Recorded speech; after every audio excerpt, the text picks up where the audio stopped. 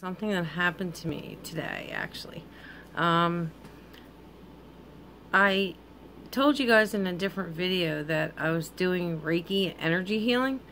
Well, I have this sign on the side of my car, and last week, I guess it was, a man stopped me outside of a store. I was in a parking lot, and he said, "What is that?" So I explained it to him, and he said, "Oh, I might need that, you know." So he said, "Do you have a card?" So I gave him my business card, and he said he was moving, and he would get in touch with me, like, at the beginning of the month, or, you know, probably the beginning of the month after he was all moved in. So I get a phone call today, this morning, and he says, I'm just, you know, don't think this is weird or anything, but I want to give a blessing. And he said, I know the kids are going back to school soon, so I want to take you out school shopping for your kids. And I was like, wow, like, I just met this guy, you know. And he knew I was married. He asked me, you know, the first time, and he said, it's nothing like that. He said, I just want to give you a blessing. And so I told him I only had the one child that needed school supplies. So long story short, we actually met him at one of the stores, and he spent over $100 on her in school supplies. Because I told her before we left, I said, make sure you don't go wild, because I don't know how much this guy has, and he's doing this as a nice thing, you know. So she just picked a few things out, you know, like stuff, and we didn't realize it was going to come that much, but he just had no problem with it. And we get out into the parking lot, and he says, well, you know, again, don't think this is weird, you know, I know you're married, this and that, and I'm just looking for friends. And he said, but I want to give you this money for food, whatever, you know, and my daughter needed school clothes also. And,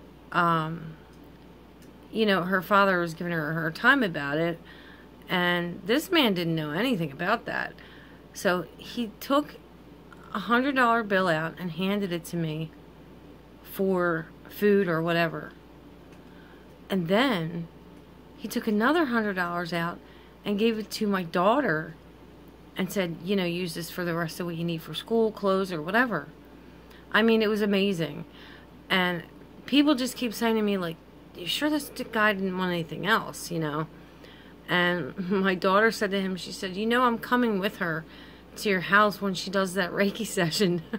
And he said, that's okay, you know. And he was like, well, do you guys know anything about computers? Maybe you can help me out with that. And, you know, it was just like, you know, amazing that I had this happen to me because I needed it.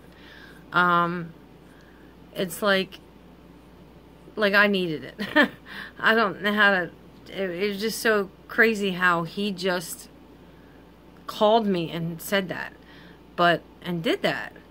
And I don't know, something happened to my older daughter like that before, where, you know, people, just strangers, didn't know her, said, you know, she was really upset about something that happened with her money, and they had went and got, like, diapers for the baby, clothes, and pacifiers, you know, little things like that, just a spur of the moment thing. So, you know, like, this is all I've known, this is the farthest it went, but, I want to believe that this man just did this out of the goodness of his heart. So, I mean, it just kind of things like that just goes to show that, you know, there are still good people out there. So, you know, I also want to put this in my blog because I just think it was a really great thing that he did, and, you know, he deserves to get that back. I don't like taking things from people like that, but I'm usually the type that wants to give. But you know how, like, when you feel really good to give somebody something, someone once told me to let them do that, don't take the joy away from them. So that's what happened, and I just wanted to share that with you guys. Well, be safe, be happy, be healthy. I will see you next time.